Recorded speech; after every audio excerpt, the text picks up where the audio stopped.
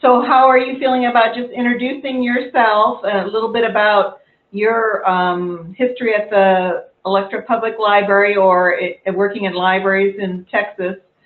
Okay. And then, you can see my questions. I just wanted to know a little bit about the town. And in particular, you might emphasize, since this is related to internet, do you know how many different vendors or carriers you might have? Just an approximation that are available in the community. Okay. Generally, if you live in that community, what kind of speed do you have at home? Right. Those kinds, so it's not, it is the people, and that's why we're all here, because we're interested in having the people have faster internet at the library. But this particular group is going to be more focused on those kinds of numbers, I think. Oh, we can prompt her with that. Yeah. So we can, yeah. So why don't you go ahead and introduce yourself and say, Okay. where you're from? Yeah. Okay. My name is Stacy Nelson. I'm from Electra, Texas. I am the library director for the Electra Public Library. I've been here since 2012. Before coming to work here, I worked for our school system as a school librarian from 2004 until 2012. So, I don't have a master's in library science because of the population. We're not required to have that here to run the library. So I'm always trying to learn new things and keep myself up to date on what's we need to be doing so that our library can continue to grow. I was hired for this job because I embrace technology and I have a desire for our youth here in town. And I also get along with our older patrons, but my That's heart good. really lies with the kids. So, is that good? And then you can just prompt her with any of the Okay, so then just some background about the public library there. Prior Okay. to your participation in the Libraries Connecting Texas, which is the program that we're going to be highlighting with Right. you today, Yes. what was the internet speed in the library? When I first took over, that we were wired in with our telephone company, and they were just starting to um, explore the internet services. So our speed was really slow. It was a dial-up internet, and so I think a year after I got here, we switched to like satellite providers. And in Electra, we have like 4 different companies that can connect you with satellite internet.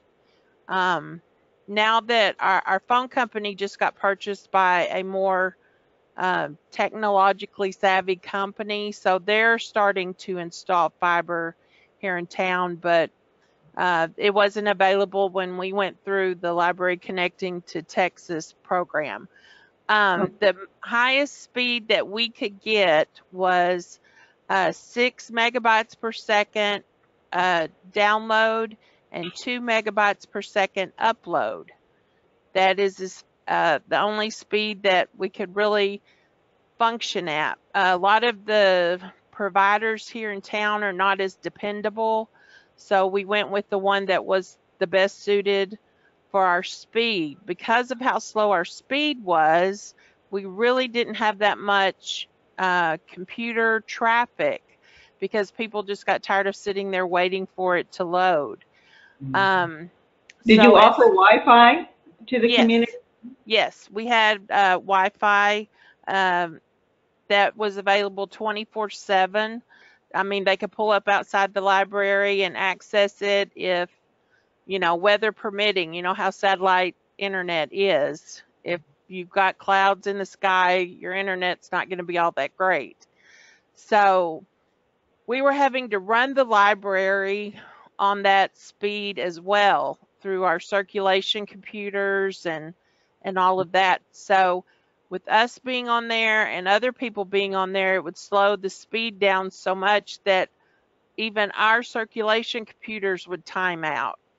So it was really, really a hectic thing to have to deal with day in and day out.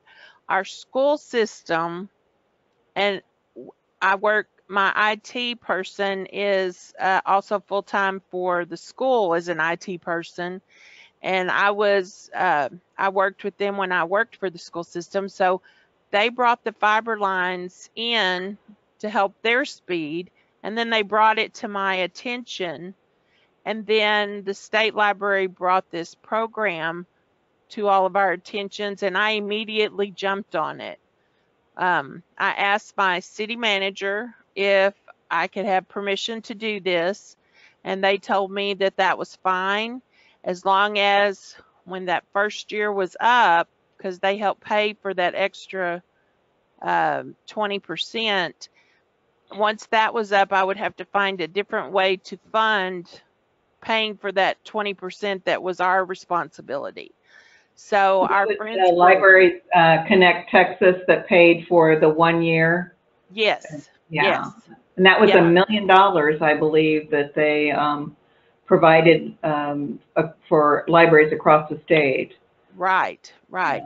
And Okay. when you're doing all of that and you have such a low speed, then the consultants that the state library provided helped to write into my application, or the thing for the companies to bid to bring their service to our library. They helped write in, the extra equipment that those companies would provide, free of charge because they were bringing their services to us. And so that was really helpful because I had no idea that it was going to require so much update on servers and all kinds of, I can't think, all the So it's the different things you library's need. infrastructure that you're talking Right. about within the Yes, library? You had to do some things in order to be able to work with that type of a speed that you were going to be receiving. that's correct. Because the higher the speed, the more uh, put it would put on the system we already had, and our system could not support that speed, so it would have burned it up.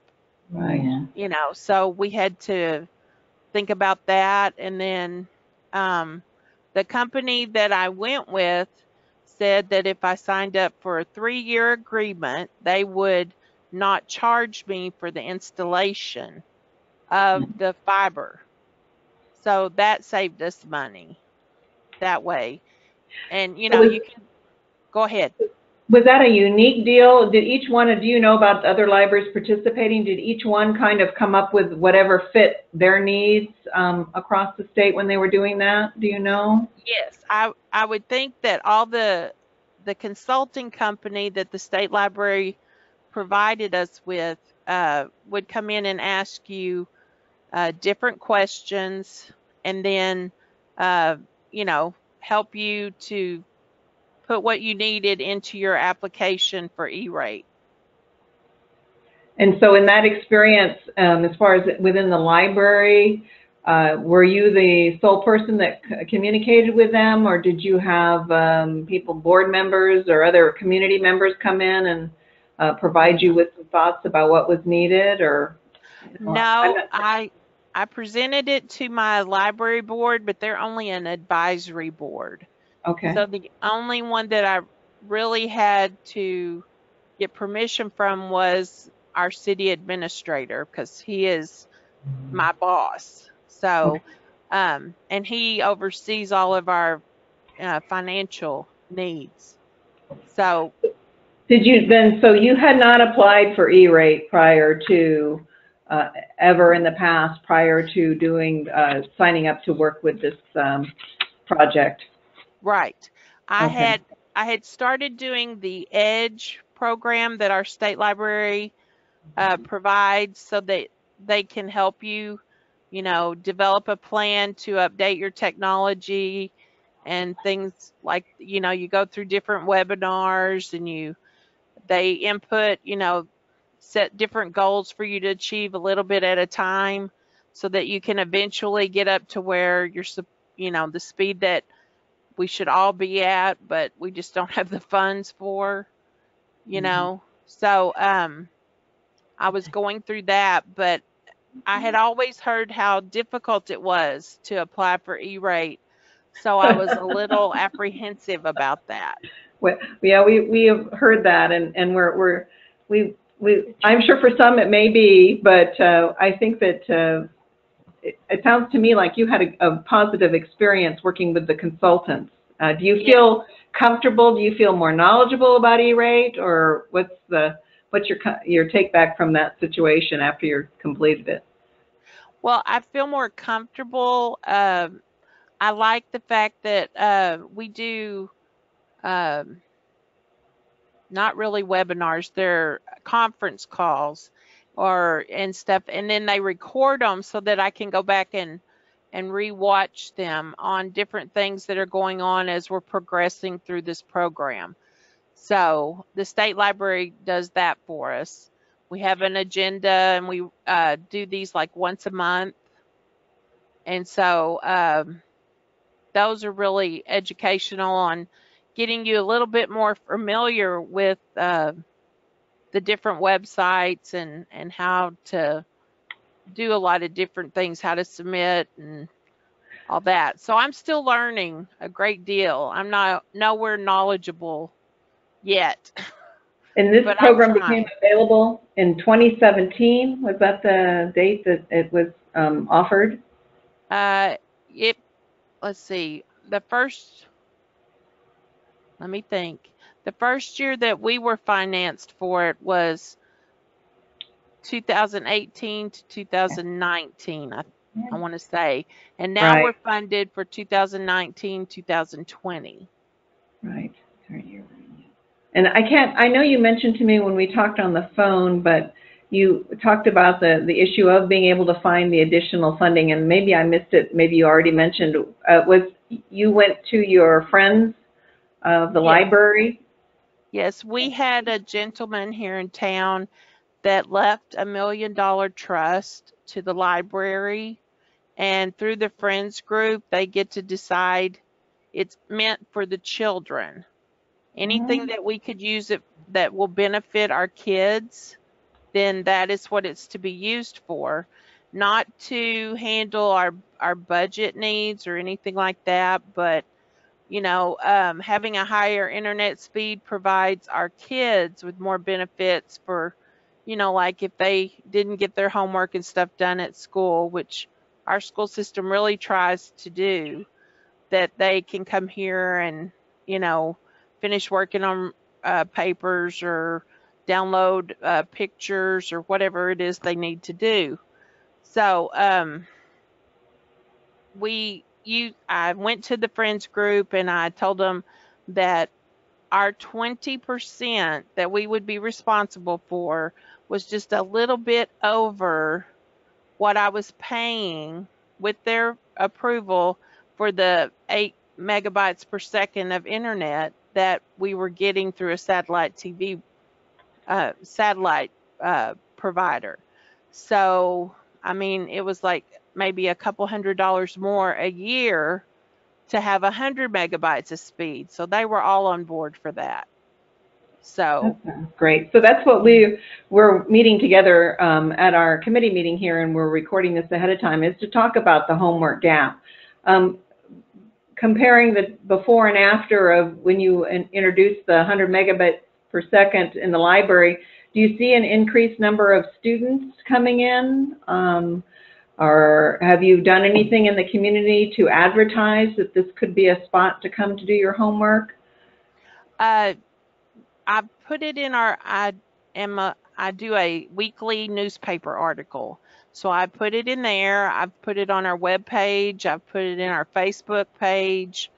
Anywhere I can make use of it. But yes, when we were in the lower speeds, we had no one here after school or anything because it was just way too slow. All this summer, especially, we have 15 computers in the library that are for public use, and we have 4 laptops and then 11 computers, and they're all have someone on them all day long.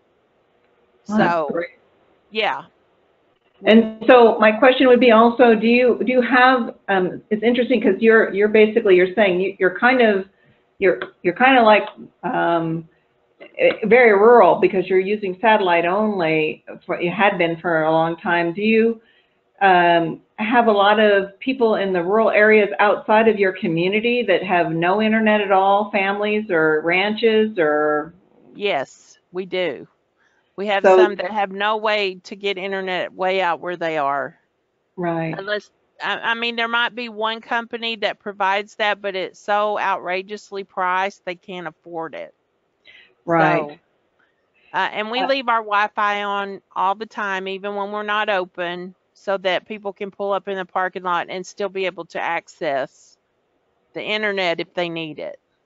That's great. So then also, do you have you increased your programming? Just, I know that we're talking about the homework gap, but do you find ways to collaborate with the school? Do you offer virtual field trips or anything along that line now? Some things that are different because you have that speed and you also have that number of patrons that are younger that are in the library? No, because the school system had this internet provider before me, so they already have the speed up there to do the virtual field trips and things like that. So I haven't done that. I do want to develop, like the coding um, programs for the older. It's just trying in a rural community like this, your students are involved in every single activity in school because there's so few of them to cover everything. So trying to find a day or a time that they are not busy when the school is up and going is really hard. I'm trying to develop a youth advisory council so that they can kind of help me, decide what kind of programs would pull students in here and things like that. So I think this next school year, we're just going to have to do some experimenting and see what days we get the better response from. Okay. So I did ask you this question before, but I was, and I don't know that on the phone, but we were talking about, you said that the school and the library connected with, were a connection with fiber, and that you do have other fiber connections to businesses in the community. And I just wondered if you had any possibility of sharing that connection between the school and the library as far as just fiber into town with other businesses.